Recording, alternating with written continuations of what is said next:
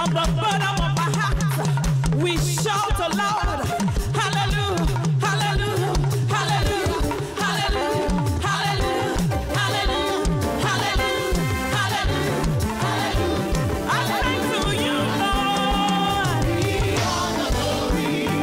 To you, Lord, be all the honor. To you, Lord, be all the glory and adoration forever. Hallelujah. Let's put our hands together for the Lord. We give you all the glory. We give you all the honor. We give you all the adoration. Thank Him for bringing us into a new month. Thank Him that we can dance. Thank Him that we can rejoice. Thank Him that we are not in the hospital this morning. Thank Him, thank Him, thank Him. Give Him glory, give Him honor. Appreciate Him. It's of the Lord's mercies that we are not consumed, for His compassion they fail not. They are new every morning. Great has been the faithfulness of our God. I will bless the Lord at all times. His praise shall continually be in my mouth, and my soul shall make a boast in the Lord. The humble shall hear thereof and be glad. Oh, magnify the Lord with me. Let us exalt His name together. Bless the Lord, oh my soul, and all that is within me. Bless His holy name. Bless the Lord, oh my soul, and forget not all His benefits. Great is the Lord, and is greatly to be praised. Worship Him, honor Him, adore Him. Oh, glory, glory, glory, glory, glory, glory, glory, glory be to your holy name. Thank you for our hands that can clap. Thank you for our mouth that can shout hallelujah. We give you glory, we give you honor. We just want you to know that we are grateful. Thank you, Jesus. Thank you, my Savior. Hallelujah, Lord.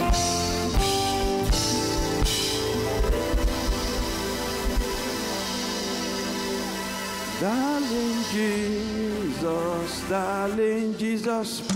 oh my darling Jesus, you're a wonderful God. I love you so much, darling Jesus, oh my darling Jesus, you're a wonderful God. Darling Jesus, oh my darling Jesus, You're a wonderful God. I love you so much, darling Jesus. Oh my darling Jesus, you're a wonderful God. What shall I render? What shall I render? What shall I render to you, oh Lord? And shout hallelujah. What shall I render to you, oh Lord? Hallelujah. What shall I render? What shall I render? What shall I render to you, oh Lord? I will praise your name and shout hallelujah. What shall I render to you, oh Lord? Jesus in a big man. Jesus in a big man. No, I'm calling some more. Jesus in a big man. No, I'm calling some more. Jesus in a big man. Jesus in a big man. No, I'm calling some more. Jesus in a big man. No, I'm calling some more. I will worship my God. Oh. I'll shout hallelujah. Me, I go worship my God. Oh. My God, do well for me. Hallelujah. I will worship my God. Oh. I will shout hallelujah. Me, I will worship my God. Oh. My God, do well for me. Come on now, let somebody shout it really loud. Hallelujah. Our Father, we thank you. 1,000 of tongues will not be enough to praise you. For all that you have done for us as individuals, as families, and as a church, we thank you, Lord. We give you glory, we give you honor, we give you all the adoration. Thank you, Jesus. Thank you, our Savior, our advocate, the bread of life, the chief cornerstone, deliverer, Emmanuel, first and the last, the good shepherd, the Holy One of Israel, the I am that I am, Jesus Christ, King of kings, Lamb of God, the nearest friend. Oh, we worship your majesty. Glory, glory, glory, glory, glory be to your holy name. Thank you, Lord, that this morning we're in the sanctuary and not in the mortuary. Accept our thanksgivings in the name of Jesus. Thank you for bringing us into 2020. Thank you for January that is gone now. Thank you for this new month, February. Thank you because we are alive. Some saw January, but they are not in February. We give you glory. We give you honor. We give you all the adoration. Please just be glorified in the name of Jesus. Bless our tithes and offerings. Bless all the donations towards the 14th anniversary of the church. I pray, Lord, that this morning you will send your word to us. Your word will encourage us. Your word will comfort us. Your word will challenge us. Your word will change us. Your word will heal us. Your word will destroy destructions. And we promise that we shall return all the glory back to you. Thank you, Heavenly Father. Blessed be your name forevermore. In Jesus' mighty name we are praying. Let everyone who is grateful to be alive put his or her hands together for the Lord. Make it loud, make it great. Celebrate Jesus. Clap louder than your neighbor. Oh, glory, glory be to Jesus. Hallelujah. And God bless you. May please be seated. Let's appreciate the choir. That was a pleasant, beautiful surprise. Glory be to God. Wow. If we share the grace now, it will have been a great Thanksgiving service. That was really great. Thank you very much for being so mightily used of God. Well, I welcome us to the month of February. Month by month, you are going to be better and better. In the mighty name of Jesus. Isaac turned 3 months yesterday. Glory be to God. Our theme for the month of February is rest on every side. Somebody will enjoy rest on every side. In the mighty name of Jesus. While you are seated, let's take our prophetic scripture for this entire year. It's from Leviticus 25, verse 12, and we'll take our prophetic declaration. Now, 1, 2, go. For it is the Jubilee, it shall be holy unto you. Ye shall eat the increase thereof out of the field. This is my year of Jubilee. Everything is turning around for my good, and it's jubilation all the way. In Jesus' name. If you receive that, let your amen be louder. Amen. Our text for this morning and this whole month will be 1 Kings chapter 5. We'll read the first 5 verses. 1 Kings 5, 1 to 5. And Hiram, king of Tyre, sent his servants unto Solomon, for he had heard that they had anointed him king in the room of his father. For Hiram was ever a lover of David.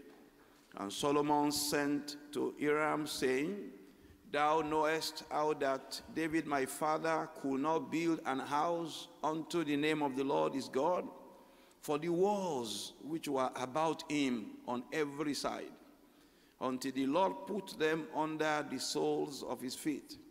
But now the Lord my God had given me rest on every side, so that there is neither adversary nor evil occurrent. Let your amen be a resounding amen. Verse 5, and behold, I propose to build an house unto the name of the Lord my God, as the Lord spake unto David my father, saying, Thy son, whom I will set upon thy throne in thy room, he shall build an house unto my name. It's very important to begin the teachings this month by explaining the key word, rest. You have to bring rest in context. Rest is the end of labor. Now, labor will end in somebody's life in the name of Jesus. It then becomes important to explain labor also. When someone is in labor, he works harder than others, but achieves little or nothing compared to others. That's labor. In Genesis 27, verses 1 and 2, Genesis 27, 1 and 2, Isaac was growing old, and so he called on Esau. So Esau, you are the firstborn. Can you go and find me some bushmeat and cook it like I want, so my soul could bless you? Esau said, yes, sir. And Esau ran out, labored. But Jacob was in the house, maybe having a siesta. And the mother said, Jacob, get up. Your father is about to release a blessing. Just go to the back of the house, bring some goats. Don't bother about cooking. I will cook it. But who can cook better for your father than myself? I'll cook it for you. And so Rebekah, the mom, cooked the thing for Jacob, gave it to him. Now I'll go and give to your father. Now, before Isaac could eat the food, Esau didn't come. While he was eating the food, Esau didn't come. Because labor will keep you behind. So when Isaac finished the food and had released the blessing, then Esau came. That's how labor works. Labor delays a man until all blessings are gone. You will no longer labor. Because favor of God will be upon you from now in the name of Jesus. When someone is in labor, he is not appreciated for his efforts. The efforts may even lead him into trouble. I mean, picture a man whose manager had put a food on the table, a plate of food, and then the man noticed that some flies were dancing around the food, and picked the food and took it to the kitchen and covered it. And the manager came, and who took my food? So I did, sir. Say, so you are a thief? Say, no, flies were flying on it. You say, no, you are fired. When someone is in labor, even his good works will turn to bad work. Where he should have been appreciated, he will not. To labor is a terrible thing. Nobody is willing to assist the man in labor. Whereas the people struggle to help the man at rest. When he says, I'm okay, no, let's do it. Let's finish it for you. The man in labor, people are watching him, sweating. But not even members of his household are willing to help him. The yoke of labor is destroyed this month in the name of Jesus. No wonder Jesus says in his word, come unto me, all ye that labor and are heavy laden. Say, come, that I may give you rest.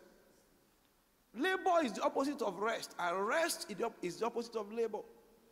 What others get done in weeks takes the man in labor years. The man in labor is almost getting it, but never gets it.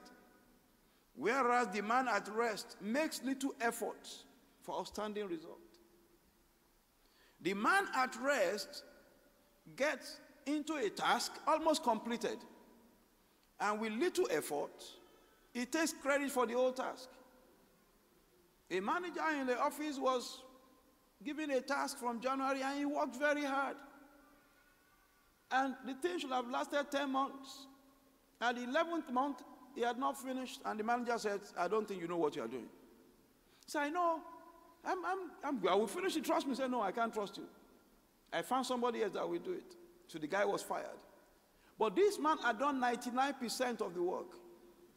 The guy they got there, did one tiny thing, got the result. So you see, what that guy couldn't complete in 11 months, this guy came there in hours.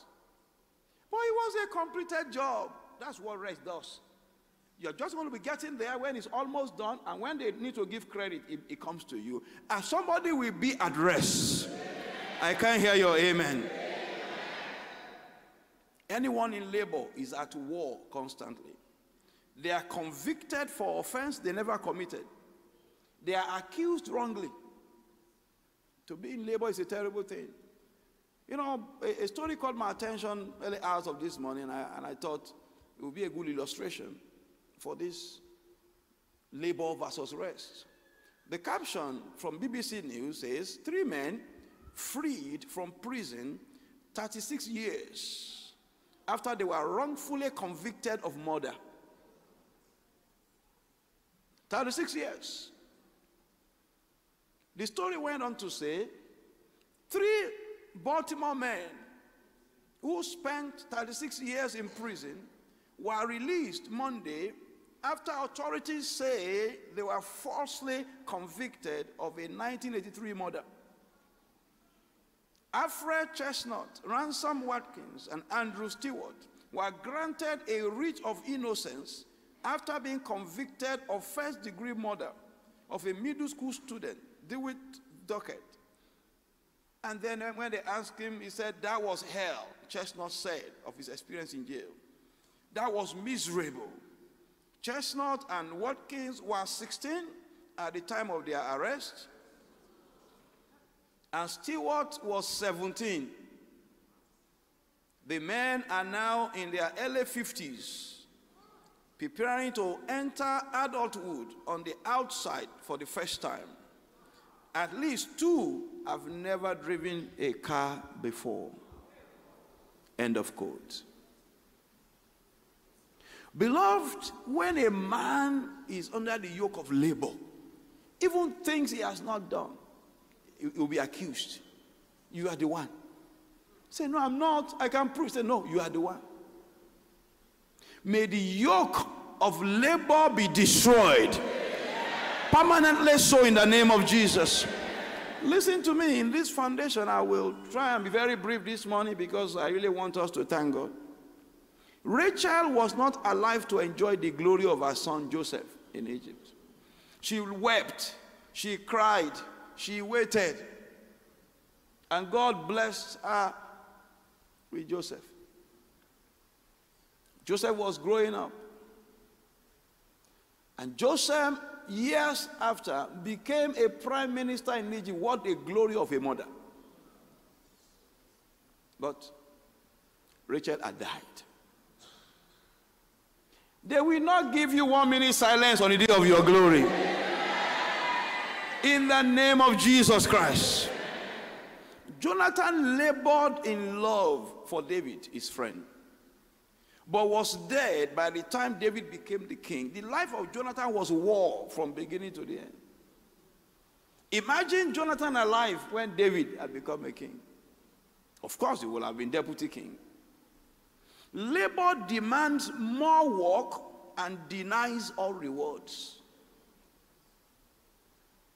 A man in labor will leave a job for 10% pay rise just 1 month before a 50% salary adjustment by the previous employer, and 1 month before current employer commences layoffs. So why did you hire me when you are going to start layoff? We didn't know. And the company he left had just done salary adjustment, 50% increase. The job he went to collect, only 10% rise. And he was there only 1 month. Raise your right hand and say, Father, destroy the yoke of labor permanently from my lives. In the name of Jesus. Can I hear your amen? The man in labor cannot do what he desires to do for himself or for God. It will always be a dream because he's constantly at war. There are at least 4 categories of people. Number 1, war on every side. That's what Solomon said of his father in verse 3, 1 Kings 5 verse 3. Say, my father had wars all around him. Thank God for David, because that verse 3 says that God put all the enemies finally under his foot. Say, thou knowest how that David my father could not build an house unto the name of the Lord his God, for the walls which were about him on every side, until the Lord put them under the soles of his feet. See, until God will give a man rest is in labor. Everywhere war. Today is with the spouse, and when he's recovering, then his children, and then it's the job, and then it's the health. I pray one more time that every yoke of labor and warring and war, left, right, center, everywhere, let that yoke be destroyed this month. In the name of Jesus. Category number 2, more of war than rest. You see that again in David.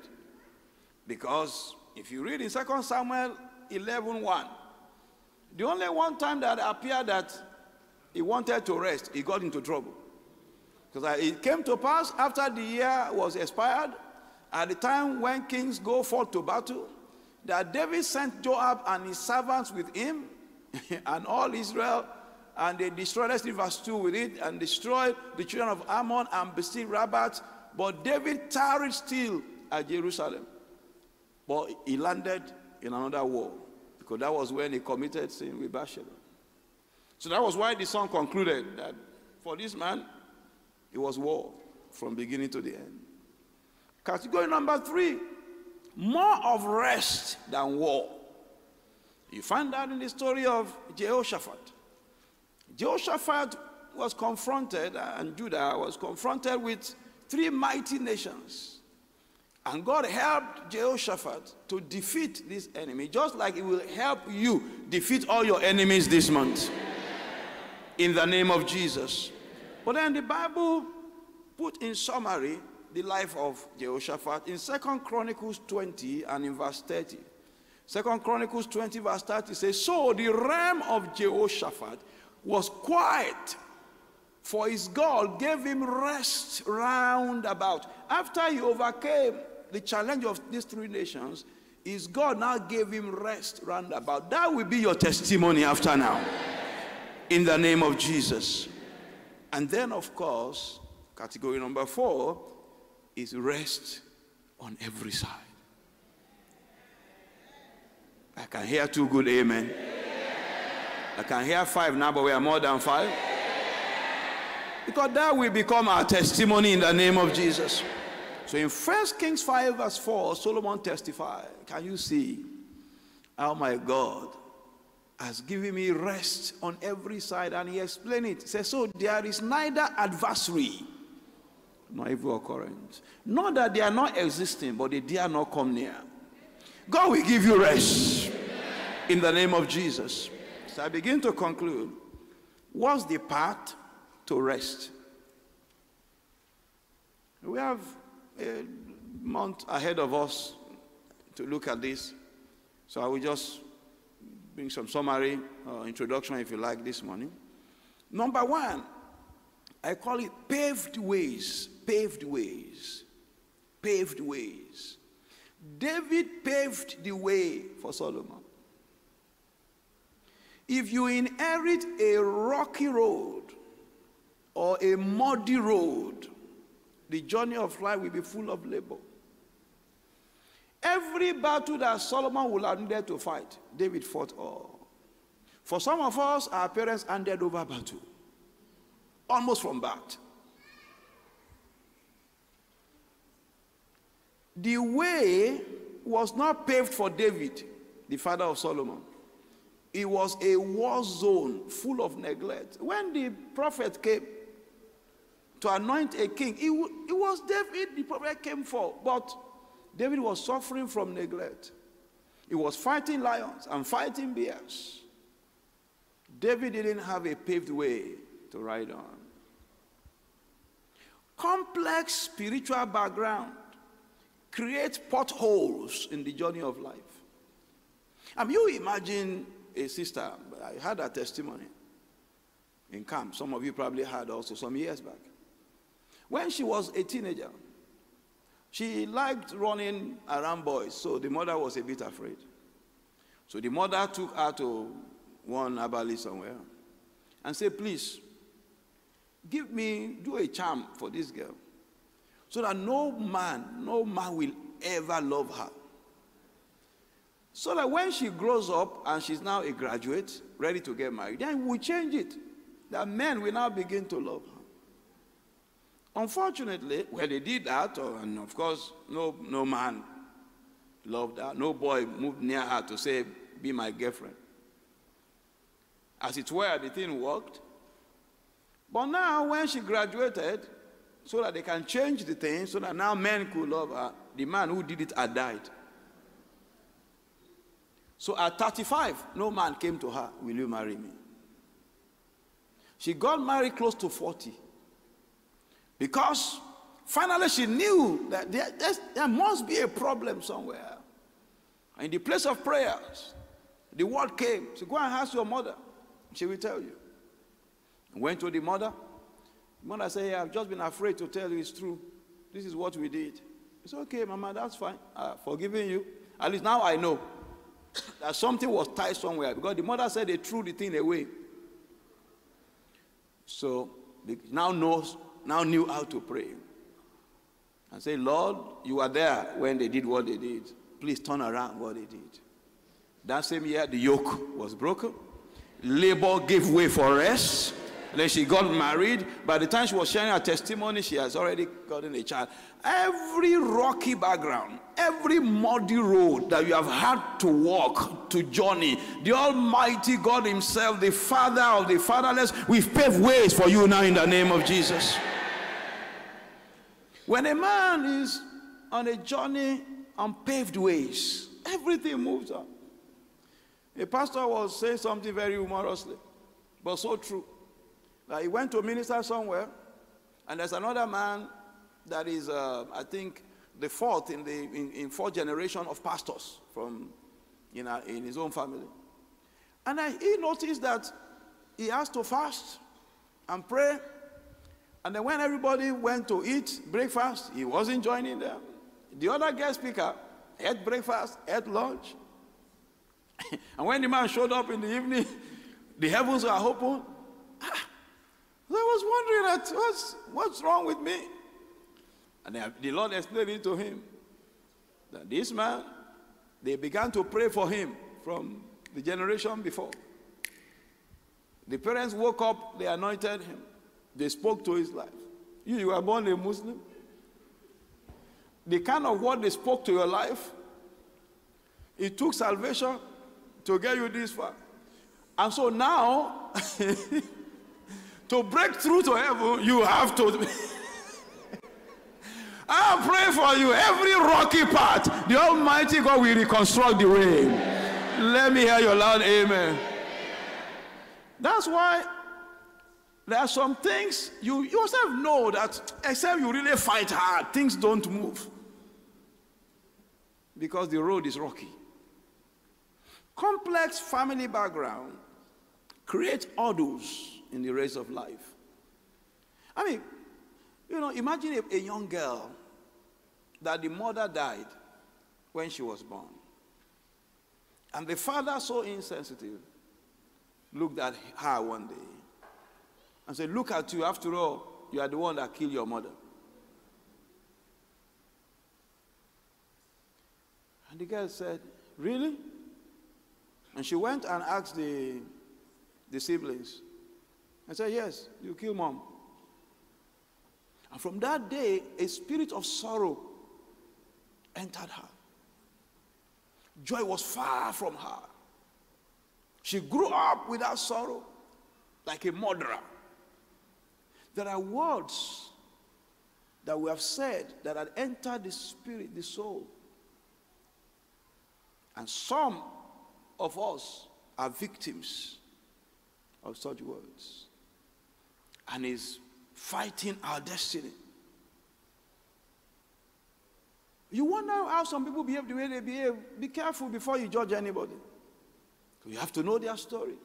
There are many people you complain about that you should be praying for, if only you know the entire story. Complex family background creates hurdles in the race of life. I mean, imagine a child born in a terrible polygamous home where there is civil war all the time. She grew up fearful. And if it's a male, he can't trust anyone. Because the mother told him every day that other woman will kill you because you are the only boy. Don't leave your food unattended. Grew up in fear. And fear is torment. David paved way for Solomon. And so Solomon could say, I have rest on every side. May I therefore tell us as parents, don't complicate the future of your own children. Pave the way for them instead. Wake up in the morning, speak grace to their life. Stand up in the night and walk to their room and pray for them. Pick a day of the week and say, this is the day I'm fasting for my children. Before she begins to know bad behaviors. I pick Wednesday, I pick Friday, I will fast. Pave the way. Pave the way for them in school. My child will not be enticed to join any gang. Pick a day and pray. Pave the way, pay the price. Oh, I know you didn't enjoy that, but must your children go through the same rocky road? Proverbs 13 verse 22, the A part. Proverbs 13, 22. The Bible says, a good man leaves an inheritance to his children's children. Don't leave trouble for your children. Generations are linked for same pattern of labor until a man of rest breaks the chain. If there is labor in your family lineage, you are the one to break it. Let me hear a loud amen. You know, please, let's pave ways for our children. I stumbled on another story. In fact, that one I was surprised when I saw the caption. But the caption says, and baby makes 3 generations in U.S. prison. So I said, did they jail babies? Then I read further, I found out what had happened. You know, Tammy, a grandmother, sporting tattoos, has been in and out of jail throughout her daughter's life. She was already incarcerated for robbery when Nikki joined her almost 2 years ago for identified fraud. Nikki learned she was pregnant when she came to prison. It was her second child, but she lost custody of a daughter born when she was 16. So 3 generations in prison. Grandmother, the mother, and the baby at the same time. What kind of road is this boy traveling? Muddy, or girl, or is he boy? You know, muddy road, rocky road. A baby in prison with the grandmother and the mother at the same time. Just picture that. If the way paved for you is rocky or muddy, you need another way. Thank God, John 14:16 says Jesus is the way. The way will make way for us. In the name of Jesus. If the way paved for you is wonderful, well, you need the wonderful to maintain the wonderful way. Because a good road can get bad. Isaiah 9 verse 6. So unto us a child was born, unto us a son was given, and his name shall be called Wonderful. If the way you are riding on, you are joining us already wonderful, you need the wonderful, Jesus Christ, to keep it wonderful. So either way, you need the way. If the road is muddy and rocky, you need the way. If the road is wonderful, you need the way. Second point in conclusion. How do I walk the path of rest on every side? The first point is paved ways. The second point is call for divine attention. A call for divine attention. Solomon got divine attention through sacrifice. He needed God to pay attention to him. And he said, what will I do? Let me do something that is not common. So he went in 2 Chronicles 1, 6 and 7. 2 Chronicles 1, 6 and 7.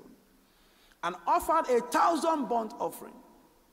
Bible says, and Solomon went up thither to the brazen altar before the Lord, which was at the tabernacle of the congregation, and offered 1,000 burnt offerings upon it. In verse 7, he got the attention of God. In that night did God appear unto Solomon and said unto him, ask, what I shall give thee. When the road you are traveling on is rocky and muddy, you must call the attention of God. Even if it's a paved way, you need God's attention. Blind Bartimaeus got divine attention through prayers. In Mark 10, from 46 to 52, Mark 10, 46 to 52, blind Bartimaeus screamed and said, Jesus, in verse 47, I believe, and said, Jesus, thou son of David, have mercy on me. When you cry for mercy, consistently, persistently. We have been fasting now, I don't know how many days again, 24 days or 23 days. How many days have we come to pray? Some people pray only during emergency.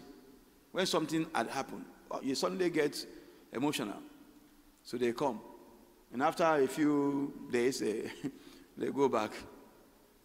Those that must get the attention of God, they pray consistently, persistently, knocking on the door until God opens. And you go to somebody's door, you knock it once, he didn't answer. You knock second time, he didn't answer, you turn back. But you need something on inside. And somebody who came later after you, he said, I'm not living here. I know somebody is inside. And keeps knocking the door. Who do you think will get inside? Many of us will knock God's door once and twice. We even knock it gently. Say, men ought to pray and not to faint. Say, pray without ceasing. Blind Bartimaeus could not be stopped. People were telling him, stop shouting, stop screaming. He said, you don't know anything. You've not heard noise. One person screamed louder than others, trying to shout him down. And Jesus stood still. He said, bring him. You will get God's attention this month. The woman with the issue of blood got divine attention through resolute faith. Mark 5 verse 30. Mark 5 verse 30. He said, if only I can touch the hem of the garment. The Bible says he did. He touched the hem of the garment. And in verse 30, the Bible says, and Jesus immediately, knowing himself, that virtue had gone out of him, turned him about in the press and said, who touched my clothes? Will you touch him with faith? Believing in him absolutely. Paul and Silas got divine attention through midnight praises. When was the last time you woke up in the midnight to pray? When was the last time? Just say, today I'm not going to ask God about anything. I just want to praise his holy name. When was the last time?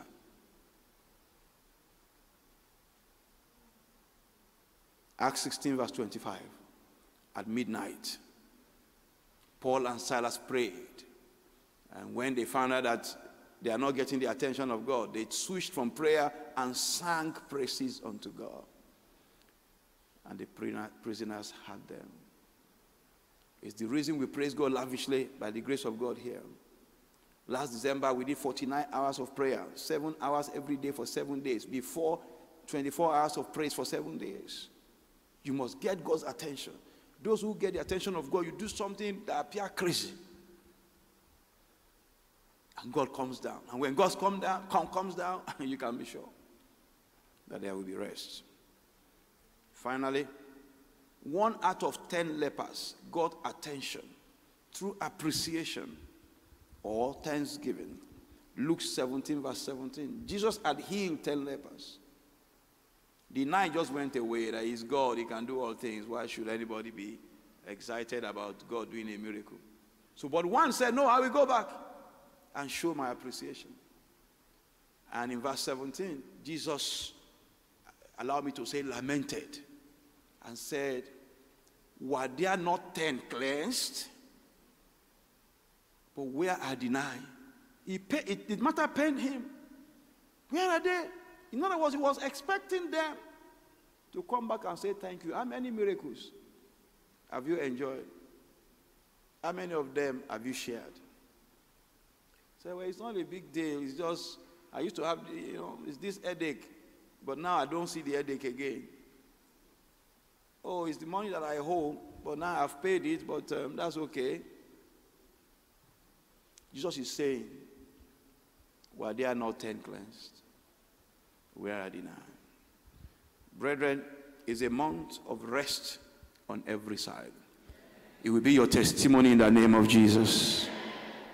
If your road is rocky and muddy, you need a way. Run to him. Make sure your children are not going to travel on rocky and muddy ways. Pave the ways for them. And then, of course, it's important to call for divine attention. Say, look at this, my matter, Lord. However, eternal rest is in Christ. Because for David, even though he warred throughout, trouble to the left, trouble everywhere, the Bible says the Lord put them under the sole of his feet. And is reigning with the Lord Jesus. The Lord can put an end to wars if we allow him. He will give us rest this month in the name of Jesus. But for a permanent rest, you need Christ in your life. The life without Christ will be full of crisis. I mean, how can you be coming to a church like this one for 1 month and you know you are not born again? You know it yourself. There was somebody I was asking, say, hey, Pastor, I'm not born again. So how long have you been here? I said, I've been here.